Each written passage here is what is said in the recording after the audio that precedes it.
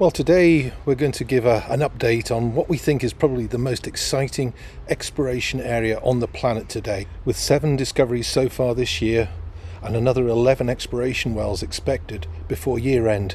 We are of course referring to Guyana, Suriname. This is the area we're looking at, and we're going to look at Guyana activity, then on to Suriname well activity, and then just look back and do a catch up on where Stabroek development is up to. The area is very, very fast moving, so inevitably there will be mistakes and probably omissions. So please let us know in the comments below, or send us any information if we've got it wrong. We want to try and get it right and update it next time round. Okay, so the story so far. This is a map. It was actually presented on the 6th of June, and it's a map done by CGX Energy, and it's a great map, but unfortunately some of the wells been drilled since then mean it's slightly out of date. So if you snooze, you lose in Guyana, Suriname. So let's look at Guyana. So the Stabroek block, we continue to see discoveries. Since the last video we did, we've added Fangtooth and Lau Lau, or ExxonMobil rather have added them. It's 2 really great wells with 50 meters and 96 meters of hydrocarbons respectively. So you can see where they're located, and then we've also had an announcement of the Barreleye, Patwa and Lukanani discoveries. And what's really significant about these is you can see the red dots here. They're actually extending the play area. They're pushing both more to the east, more to the south, and more to the west. That's great news. And what we'll see really is that with this trend here, the Fangtooth, the Barreleye and Lukanani, we're actually kind of coming more towards the coast, the more proximal areas. They are the partners in the block, and there's now 26 significant oil discoveries have been announced, and that's since only 2015. So we've been talking in the past about these plays here, which are these submarine fan sands and basin floor fans. And really, with the wells you see that are close to the coast, we are perhaps moving further up the system here into the slope fans, and that's the sort of area that we might be seeing these new discoveries in. When you see this here proximal, it kind of looks a little odd because, well, it's very, very distal. What this is saying is, of course, that this fan is relatively close to the shelf break at that time, so it would be proximal back in, say, the Turonian.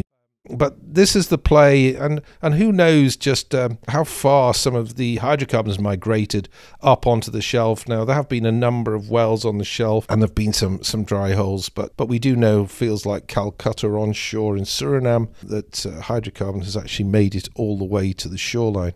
So this is another look at the Stabroek block. This was from a presentation Hess gave on the 23rd of June.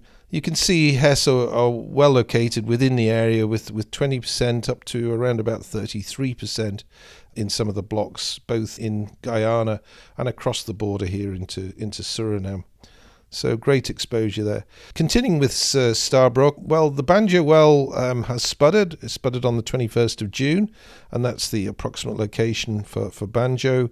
And we have 2 other wells, the Seabob and the Kiru Kiru, which will be spudding in the next few months.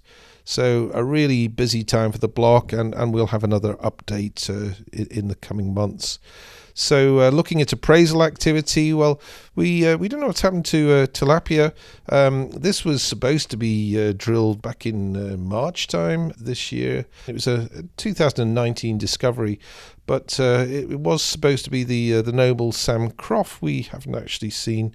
Maybe a change of the sequencing there, and that's reordered which wells are going to get drilled first. Looking at developments, well, within the block, ExxonMobil and partners have announced that the 4th development will be Yellowtail. It's going to have 6 drill centres and between 45 and 55 development wells tied back to the one Guyana FPSO vessel for processing. The expectation is that it'll produce around about 250,000 barrels of oil per day, and expected first oil is in 2025. The development now also includes the 2020 discovery at Redtail.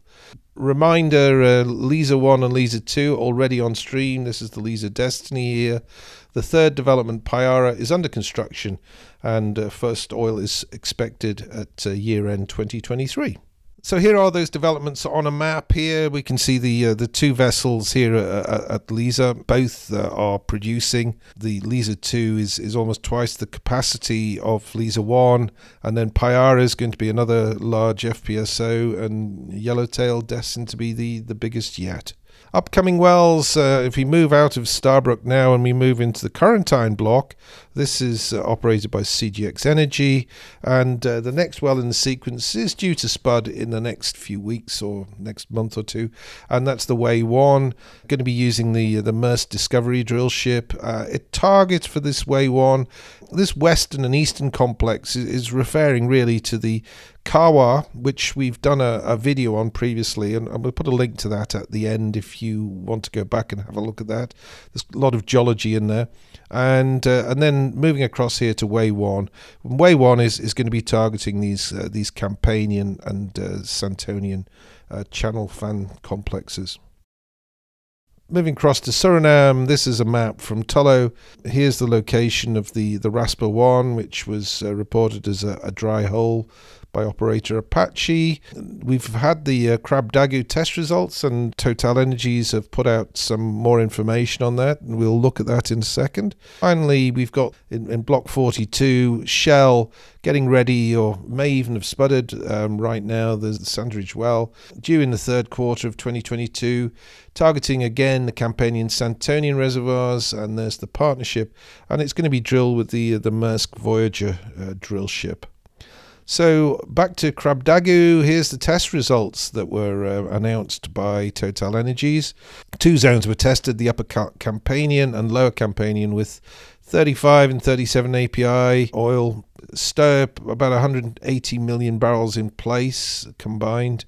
Drilled by the Maersk Valiant drill ship down to 5,273 meters, had 90 meters of net oil pay in good quality sandstones. What's the summary? What are the key learnings? Well, by our reckoning so far, the 2022 scorecard has 7 discoveries, and we're expecting somewhere in the region of about 11 more exploration wells in 2022.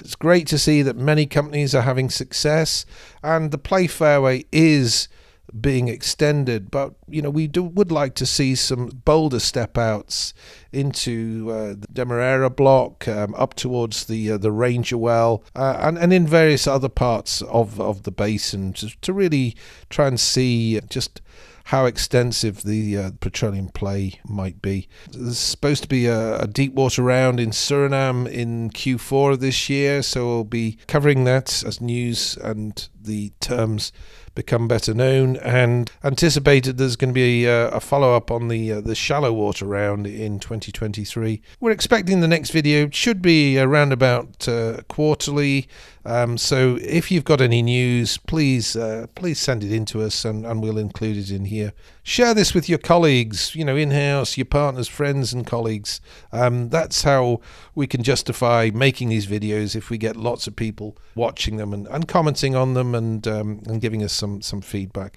Watch this space. I look forward to seeing you back on our channel before too long. Well, I hope you enjoyed our roundup.